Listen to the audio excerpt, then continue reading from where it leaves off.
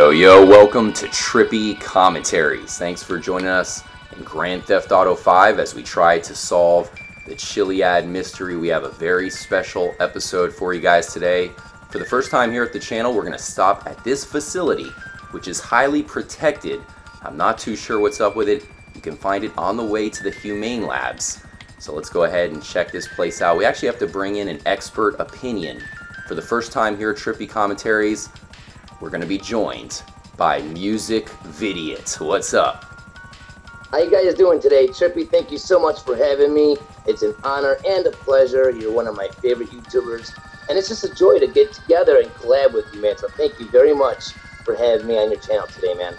Yeah, we of course really appreciate it as well. When it comes to the Chiliad Mystery, I feel like there's not a whole lot of people that are super into it, that are producing videos. So that way we have actual evidence and things that we can go back and look at. Of course, you're putting out great content on your channel, guys. If you haven't subscribed to Musicvidiot, aka Danny Coldblood, make sure to subscribe to him. I'll put a link in the description, so definitely show some love and support his way.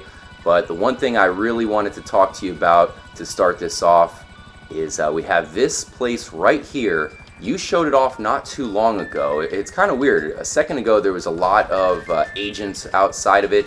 They seem to have disappeared. Let's walk up to this place, but it's on the way to the Humane Labs. You have some high security guys standing out front, and the only thing that I see is relevant is the satellites. Once again, it's too bad that the security guys disappeared, but maybe it is a good thing. What are your thoughts about this place to kind of start it off? Well, when I first came across it, I believe it was during the daytime. Maybe it is like other things in this game, and it's bound by time. Maybe at a certain time they leave, they disappear. That's just an idea, an opinion. But just watching this right here, that's what I'm thinking. I don't really know what the whole deal is. I mean, there's different conspiracies in the game. You have Ron that talks about the government and spying on people, and we don't really know what they are, or who they're associated with. It is on the way to the Humane Labs, so it could definitely be something to do with that. When I was doing the Humane Labs mission, I noticed that before you end the mission in the warehouse, right before you exit the Humane Labs, there were some crates that had like the army and stuff printed on the boxes. So maybe the Humane Labs has more security that we don't know about, and maybe this building has something, or the satellites are here for a reason unknown. That's a good call. You know, because it kind of reminds me of like Groom Lake in Area 51. How if you're going to go to Area 51, you have to drive down this long road, and to start off that road, there's like a security hut. So if you're going to go down, they're going to see you before you even turn down the street. Maybe this is the same kind of thing here at the Humane Labs. Maybe this is a place that's looking out, so if anybody's actually going to head over to the facility down the road, they're going to know right away. Once again, we're not sure exactly, you know, if there's anything going on at the Humane Labs that we don't know about. You have the biological weapon that, you know, we did during the single player. Perhaps there's even more. What do you think? Do you think it might be a likely location for the jetpack to be found, or at least to be built? You know what? It could be, because that room, that building there is completely locked. You can't get into it. There are cameras on the actual building. So, I mean, if we do something in the right sequence or whatever, have the right type of game file, completion, whatever, maybe we can get in there.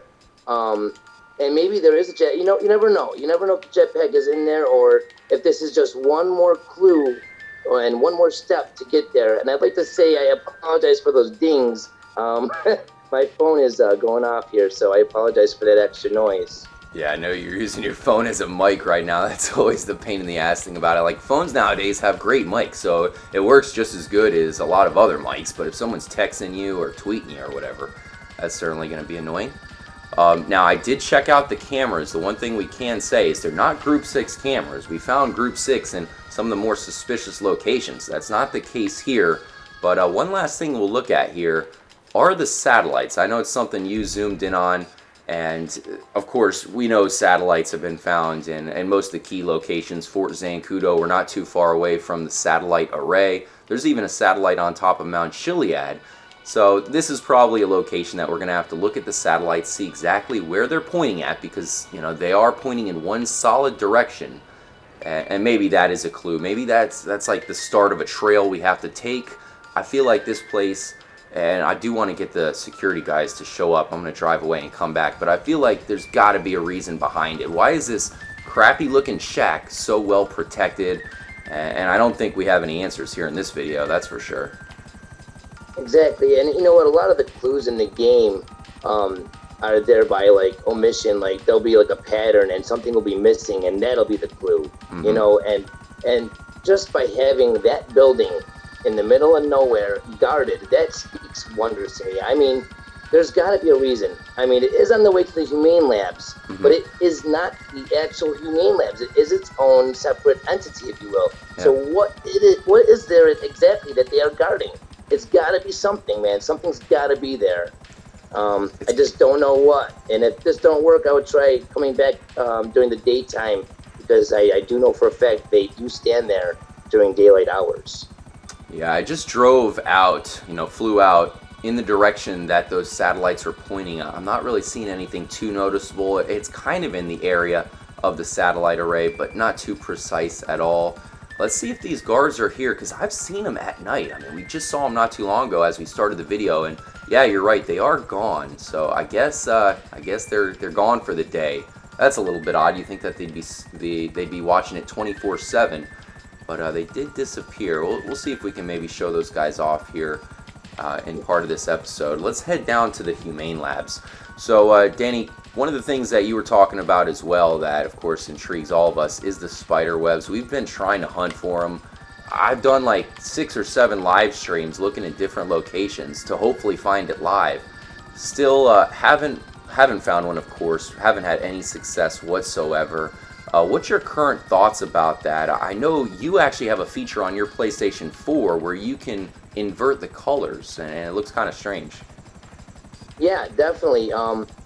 Well, the one thing about the inverting colors is when I made that video, my buddy Judo's told me, he's like, you know what, I'm checking out the webs right now, and they really shine. They really are vibrant, and they stand out like a sore thumb. So I decided to go and invert my PlayStation and check out the webs, and they really do. If you have a way to invert your game, guys, go ahead and try that out if you're web hunting, because those webs do stand out, very bright, and it would be, I think, a lot easier for your whole web hunting endeavor if you had that inversion going on, because they are easy to miss, and I would hate for one of us hunters to cross off an area and have other people say, okay, well, no, Musicvidiot or Trippy already covered that area, so it can't be there, and have someone cross off an area when there's a web that we just missed because it was too dark.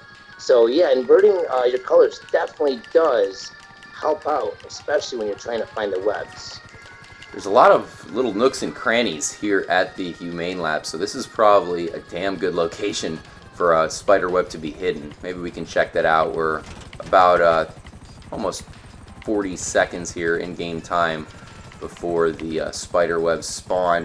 Do you think that they're all going to spawn at 1? Because now I'm wondering, you know, what if one doesn't spawn at 1? What if it spawns at a different time altogether? That's going to make it so freaking hard to find this freaking spider web. I thought of that too, and that would throw us all completely off.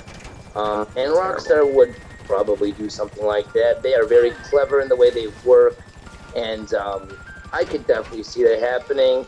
And it would just take somebody out there to find that one web at that other random time before it would set off a whole chain reaction of people looking at that time. But as far as I know, it's only at 1 a.m. And like you mentioned in your one video, both of them so far were found in the province of Mount Chiliad. When you're on the map, when you're on the game, and you press down on the D-pad, it shows where you are in the game.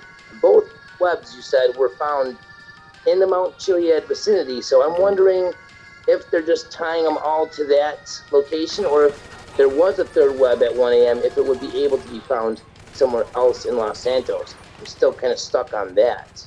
I still highly expect to find a third web. I really hope there's not just 2 hidden webs for the sake of being a hidden web. We're hoping that it has something to do with the Chiliad Mystery. Obviously, we're not sure at all if that's the case. It is almost 1 o'clock here at the Humane Labs. So while we do our discussion here, let's do a little exploratory session. We do have some cops on us, which isn't going to make it easy. But this is why we're Trevor. We can turn on our invincibility. And can you imagine if we found the web live during our discussion? That would be just about as epic as it gets. Hopefully there is one in Humane Labs. That would disprove the theory that they're all in the Mount Chiliad area. But at this point, we don't even care. We just want to find another web. And hopefully it is a clue. And you know what? I feel like it's safe to say, of course it's my opinion, but I think we're safe to say that there is probably a third web. Most things do come in 3. I don't think they would just make 2. I think they would probably have a third one out there. I would just say, you know, the best bet is for us to keep hunting.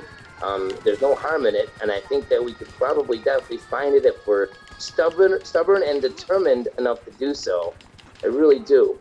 Yeah, so what other things are on your mind? We'll have some more discussion videos coming up. There's certainly a lot to talk about, but the current status of the Chiliad Mystery, and really any mystery that's still unlocked or, you know, still hasn't been discovered here in the game. What are you thinking about? Okay, basically what I'm thinking is, I just uploaded a video today actually, and it's about tsunamis and natural disasters. I brought this up before. It seems significant enough because there are so many clues and newspapers and just stuff all over the game that hints at it, from the snacks all the way to stuff written on walls. I mean, tsunamis are something that interested me. I got in contact with one of my buddies, and he digs into the game files. There were actually game files that were found, tsunami underscore ENV and avalanche underscore ENV, and you know, I don't want to get into it. It's a big discussion. It was like a 10-minute video, but basically there are confirmed codes that talk about tsunamis, and I think that this mystery might hold more than just a jetpack. There might be something bigger for us and more fun. I mean, that would be amazing, a natural disaster of some sort. That would be great. So I'm thinking along that line that maybe we have something more devastating at hand that can be found also. It's just an idea, an opinion, but I'll let you know, Trippy. Yeah, that's where I'm at right now, besides all the other stuff.